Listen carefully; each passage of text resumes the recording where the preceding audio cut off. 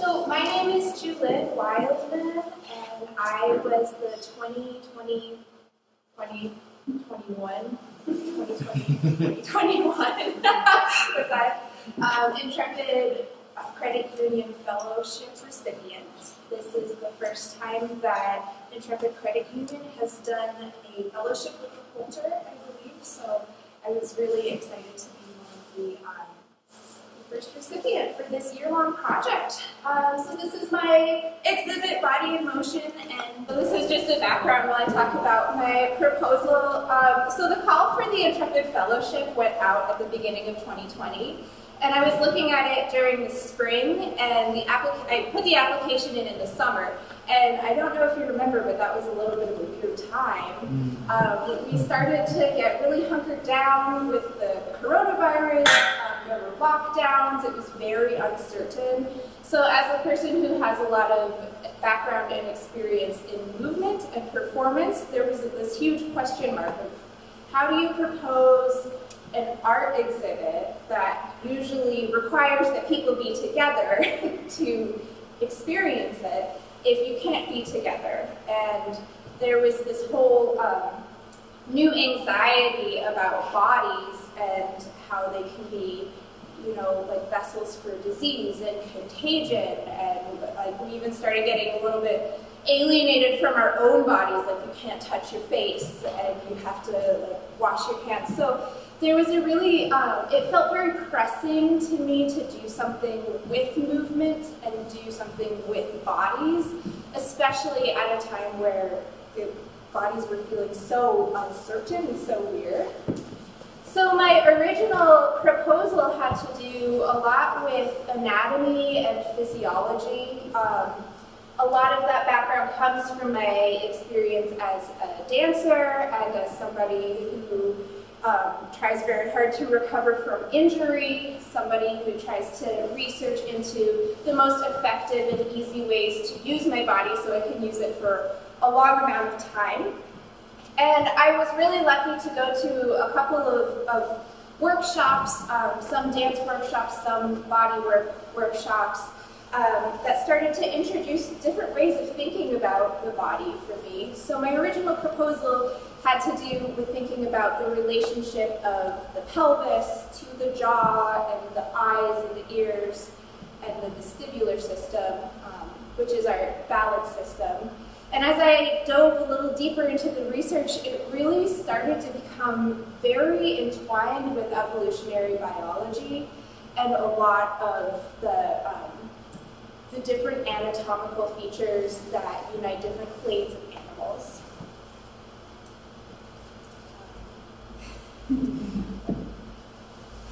So this is my research slide. I was thinking about how to approach talking about research because it's a lot of the classical way that you would think of research through books and written material and online essays and talking to people, but there's also a lot of movement and creative research that's a part of my project. Workshops, community workshops, and engaging people in my research and in movement was a very important part of developing this process. And I really went through a lot of experimentation with different media to figure out like how best to wrap my head around everything. So some of the books, just a quick shout out to some of the books that I found really helpful were The Body, which is by Bill Bryson. There's Anatomies of Cultural History, whose author is escaping me. Richard Dawkins is a really fantastic but kind of heady writer. Carl Zimmer, wonderful science writer, and Julie Burwald, who wrote Spineless, was very influential in this process. And then there were workshops. So the point of doing workshops for me was to start to share the research that I found interesting with a group of people, see what was captivating to them as well, and also figure out what parts I was conveying effectively and what parts there were still there's still gaps in. One thing that I've realized with a very research-based practice is that you start to develop blind spots, a lot of blind spots. Like you read the same word enough in enough journals and you assume that it's common knowledge, when it really shouldn't be assumed that it is. So my workshops, generally I would introduce some of the research material that I was working on and then invite participants to move with me and explore in different ways. We play the thing. So I had the article about the fish and the rays and whatnot, and gills came up. And so I just kind of kept thinking of this open and close movement. It was just a reminder of like how many different parts of the body I think we don't always use animals do. And also having just I just moved to a ranch, and I spend a lot of time with sheep and horses and cattle, and so I feel like I'm going to take this back and look at them in a different way, or like, you know, how do they see their life? How do they see their life? What are they hearing versus not hearing? So yeah, it actually giving you a really valuable content.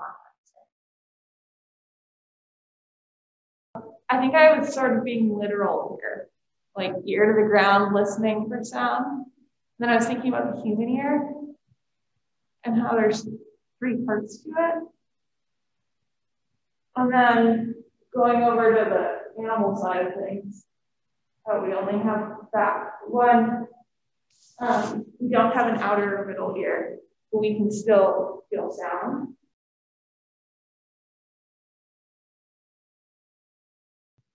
Caitlin said, "It always throws me off when I move into a new place because I haven't gotten used to where the sound comes from."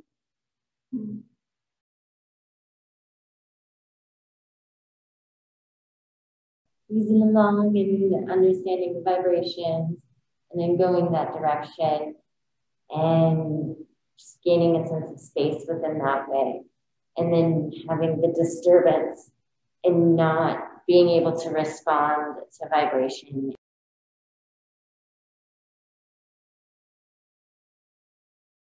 Light penetrates, is absorbed, and then is reflected back in. But always coming back into light, absorbed, light, or light penetrates, light's absorbed, and then reflected back into whatever.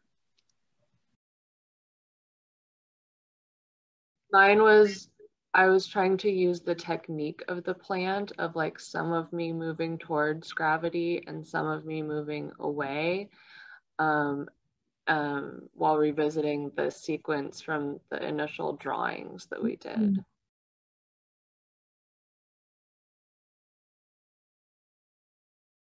I never knew Ren had probably the coolest eye on the planet, you know, and just instead of taking these other views for granted, and they're experiencing the world in a whole other way, to really honor that and think what it is to be there.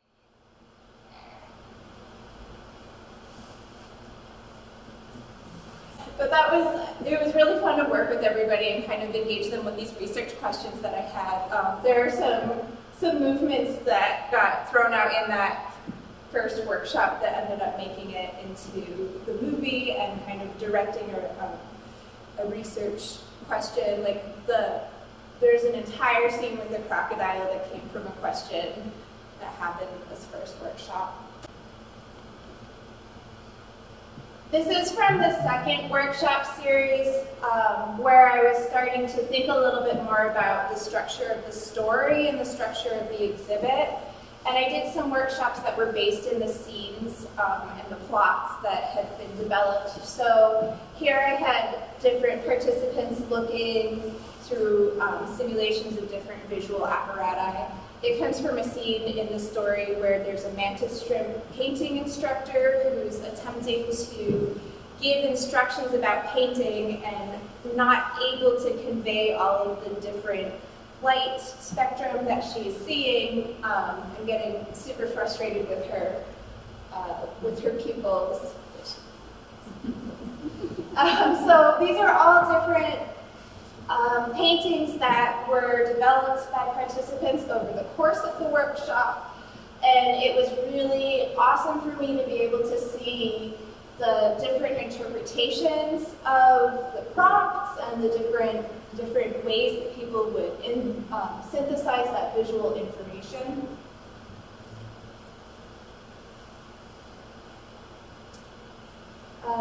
So in addition to just the reading research and the workshop research, I did a lot of research through rehearsals. These are 2 video clips of rehearsal material that I did not end up using.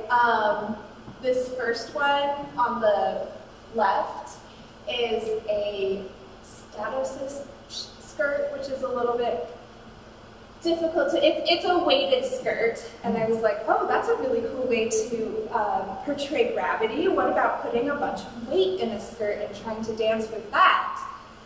And the answer is that it doesn't look as cool as it feels exhausting.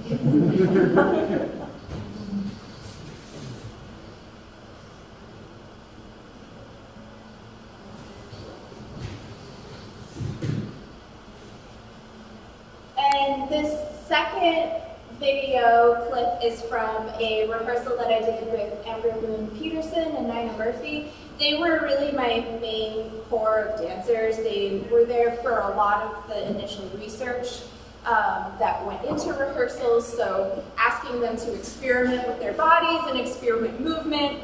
I think I gave them a lot less context than I gave the workshop participants, so they were absolutely game with me just saying, like, we're going to do this kind of movement without any context whatsoever. But this is a clip from a rehearsal that we ended up not using fully.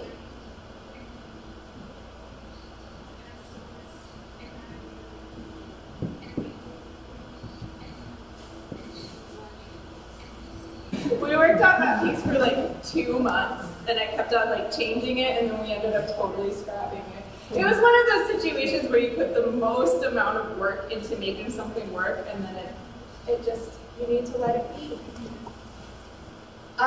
So I also did a bunch of multimedia research. I knew that this exhibit was going to be a multimedia installation. I didn't know exactly what that meant. I think I probably drove the holder just like a tiny little bit nuts when we had our quarterly check-ins, and I would give them all these ideas and all this research and show them snippets of rehearsals and what we've been doing in the workshops, and then they'd say, that sounds awesome, what's it going to look like? And I was like, I'll tell you in October when it goes up.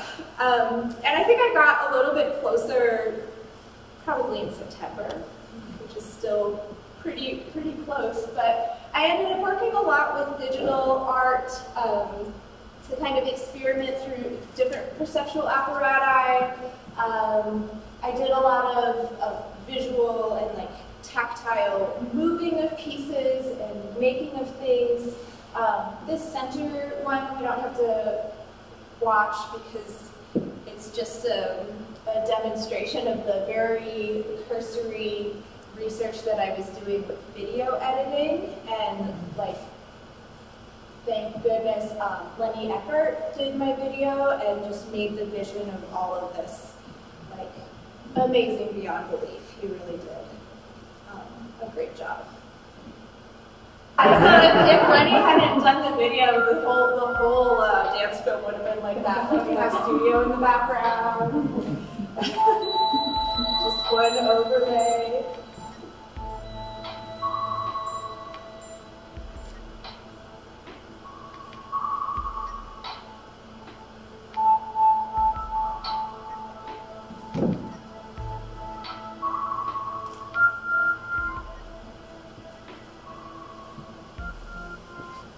Oh, yeah, this is when I made the jellyfish. Yeah. So the jellyfish are, I think, some of my favorite creatures in the entire universe. And I was trying to figure out a lot of like how I wanted to portray their bodies and how their bodies are similar to our own. So the process of making these ended up being paper, handmade paper, and fabric.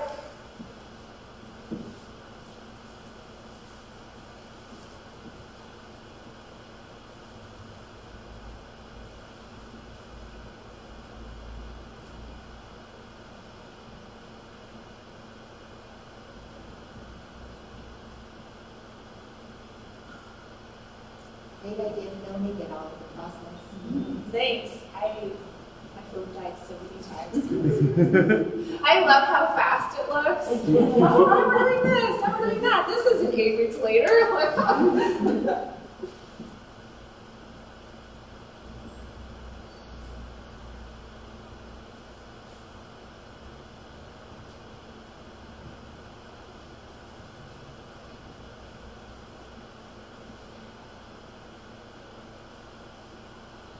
Just so everybody knows, there is high temp hot glue and low temp hot glue. So just read the labels and be careful where you put your fingers if you get a glue gun.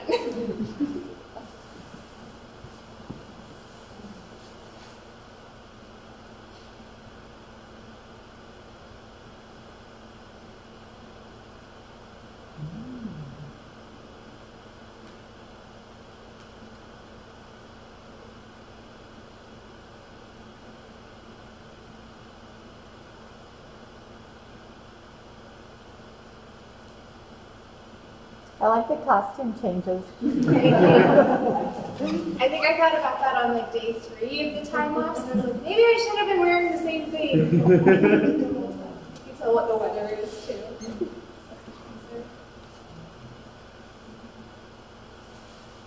So puppets actually ended up being a very important part of this process, which was interesting and very surprising to me. I don't have a lot of experience as a puppeteer.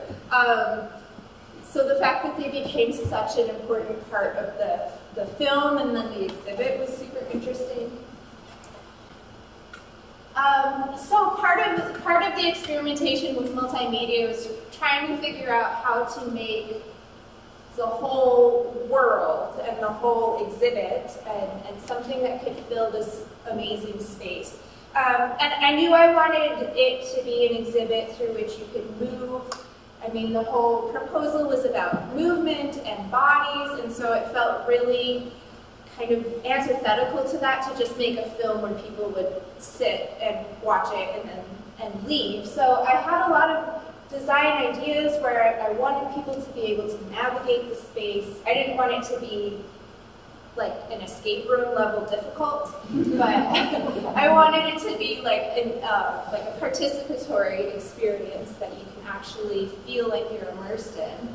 So a lot of time went to trying to figure out how to do that. I had some media experimentation. I thought about creating like a tactile stage for a while, which is, they have speakers called transducers, and they take audio information and make it feelable.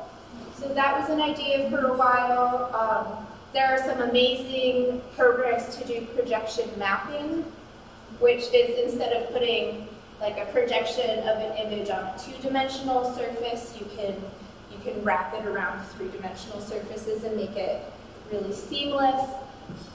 There's a lot of media that gives you the option for interactive projection, which is all super exciting. A lot of it ended up being like, I would like research to the precipice of this like very, very big dive.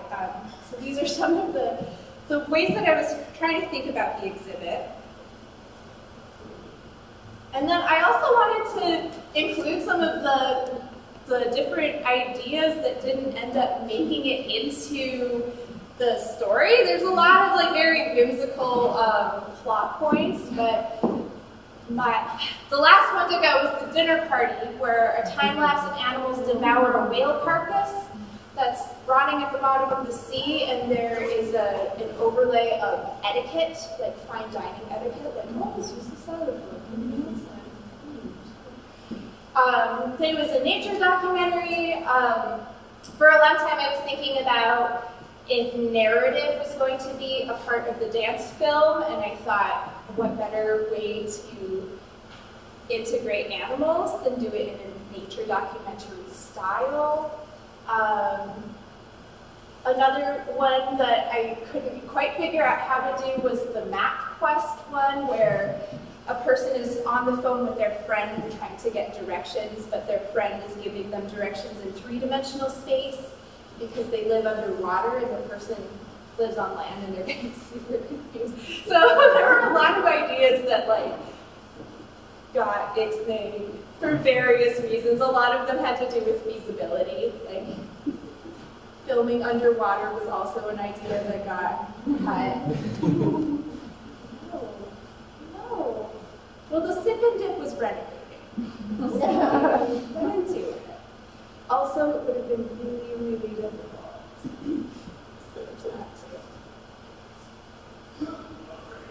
But then through all of those ideas, as I was like going through story points and plots and figuring out how to take this research and make it interesting, I came to this character, Mika. I feel like the whole process of discovering and developing characters throughout this exhibit has been like excavation. Like you see like a little bit of an artifact, and then you start like very carefully sweeping away things, and it emerges. So it feels like in a lot of ways these things kind of emerge more than I actively create them. And Mika was a really surprising person to kind of see pop out in this creative process. She ended up being not the narrator as in giving, like speaking, but she ended up being the guide through a story, which is, you know, such a staple literary trope. Like, you have a guide to go through the inferno, or Paradise Lost, which is also an inferno. Lots of infernos. Or even in the tradition of like literary nonsense with Alice in Wonderland or The Point, there are these characters who are kind of your guide to go through a story.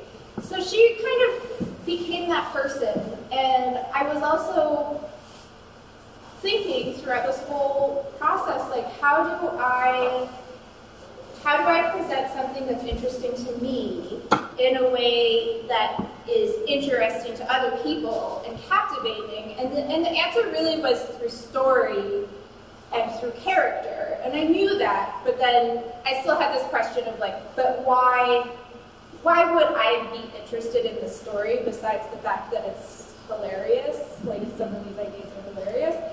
And the answer really had to do with me as a young person, being really interested in the world around me. I was really lucky to grow up partially in a place with a lot of outdoor space. There was this bridge that I spent a lot of time on, just over this stream, and I could spend hours. I think it was hours, I don't know. My sense of time is not that great as a young child, nor as a person captivated by the things in front of me. But you can really dive into a whole universe in like 10 square feet as a kid. So Mika also became like a me portal in a lot of ways, and I realized like, oh, this proposal that I gave to the Holter was something that was interesting intellectually for sure, and like interesting emotionally, but there's also like a very like raw childhood interest for me that was able to really come through this character, which was, I think they joke that like I kind of dressed Mika like a little me. And then these are just, I wanted to share some of the other character developments that I went through. So these generally go from right to left with some of the earlier sketches, and then the kind of the final look. This is Linda, the fitness sifaka. So she's a lemur who leads an exercise class for tetrapods. This is Ron, the crocodile. Ron was formerly named Lyle because it rhymed, but then Lyle the crocodile turns out to be an adorable, like, children's book. I was like, it's not that cute. So there was my look board when I was still trying to figure her out. Here's Medusa, the jellyfish. She went through a lot of different phases. Draco, the mantis shrimp art instructor. These are the imps, humans models. They're kind of the human animals that you meet at the end of the exhibit in the film. And these are the medians, which are the bilaterally symmetrical beings.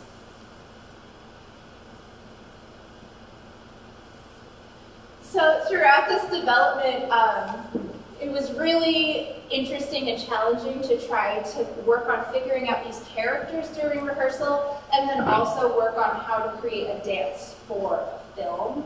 When you're doing a dance just on a stage, there's a lot of very easy decisions that are made for you. Like, your audience is going to be generally where they're expected to be, and then you'll face that way, or you'll make a decision to face a different way. You can make decisions about how you're going to space your bodies based on how it will look to a certain vantage point. But film presents a lot of different options. I knew that I didn't want necessarily just a static angle, because I got Len to do it for me and I didn't need to just use a static angle. And I also knew that I didn't want all of the performances to be on stage or in an inside space. So there became a lot of different things to play with, like, where do you film and how do you rehearse? If you're going to be filming on a beach or in a warehouse. Forward or video? Video. And I'll just talk. So this is at Richard Swanson's studio. And it might look visually comparable to like a dance floor, but it's actually a very uneven, rough surface with nails sticking out of it. I mean the head part of the nail, not the pokey part of it, usually. We did a lot of tree dancing, so needing to do specific choreography for being in a tree and also practicing it on that site. This is for our crocodiles at the beach. The beach is a little bit out of town, so we also did some rehearsals in the volleyball pit. This is a really wonderful one that I'll explain a little bit later, but this is when I made Taya dance backwards, like a bunch of backwards dancing. So she's jumping into the painting, so narratively she's jumping back. This is our jellyfish, who is actually performing the choreography twice as fast so that the video can be slowed down and give it kind of an underwater feeling. This is how we drive Tamika into the water. I'm so glad to see that, because I've been wondering. I know, yeah. There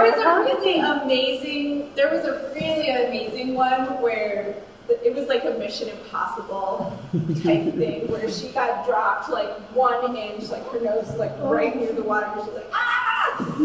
And like hung out there for a while, and nobody was filming us. About that.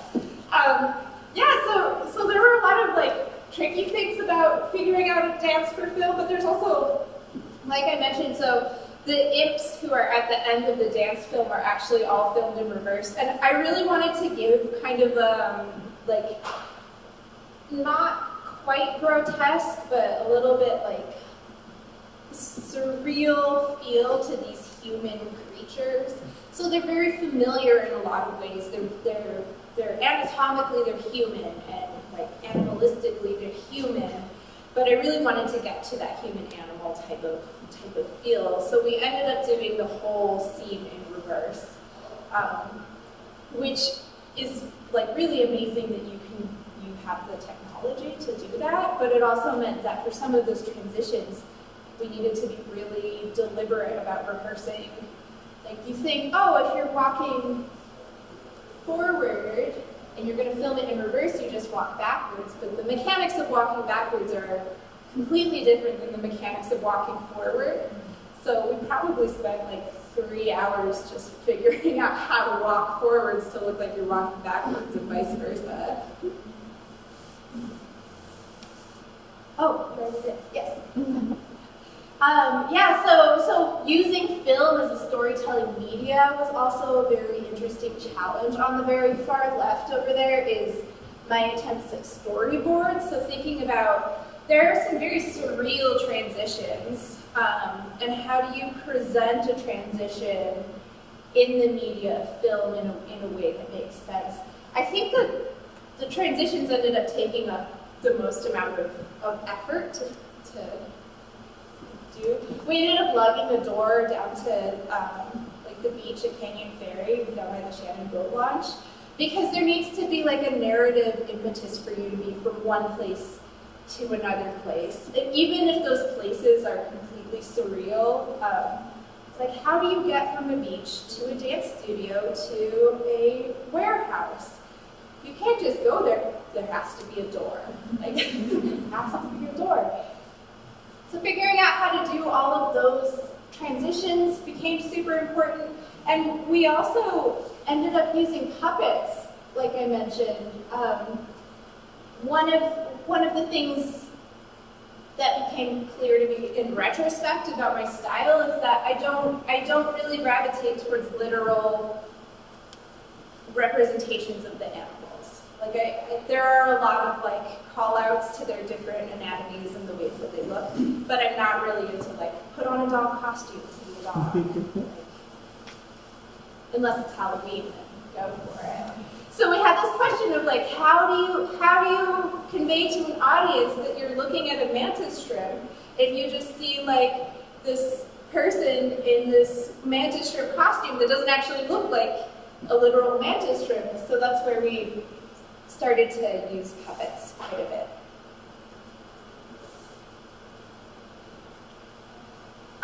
And then I think the last step and the last thing I'll talk about is incorporating the story through the installation and also presenting the written story.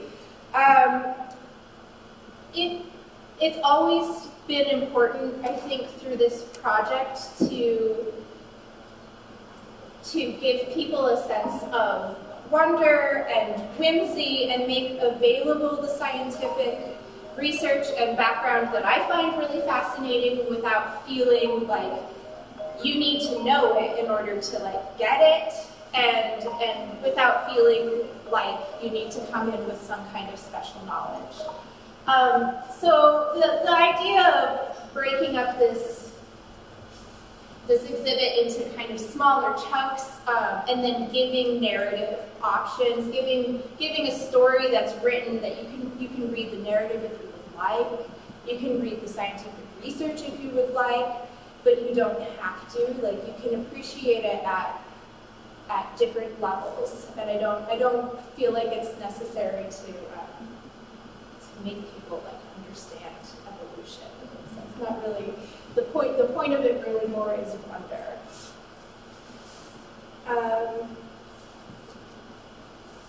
Yeah. So those are just like an assortment of my thoughts of making this exhibit. I really appreciate all of you coming out again.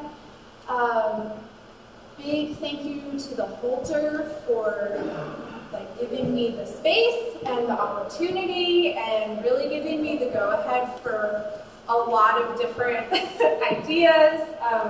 Big thank you to Intrepid Credit Union for funding this fellowship. It's a really amazing opportunity to have for our arts community, and I hope that they continue to support local artists like this.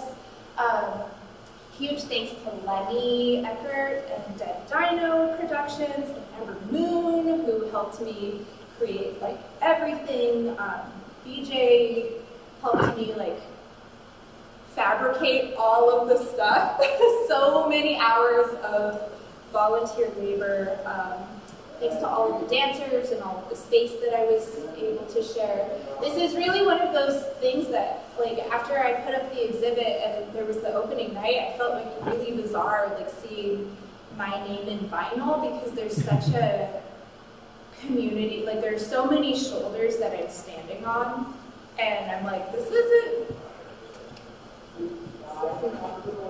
individual thing, but we're all symbiotic creatures, you know? Nothing is just us. And so I really appreciate everybody who's helped me and all of you for coming.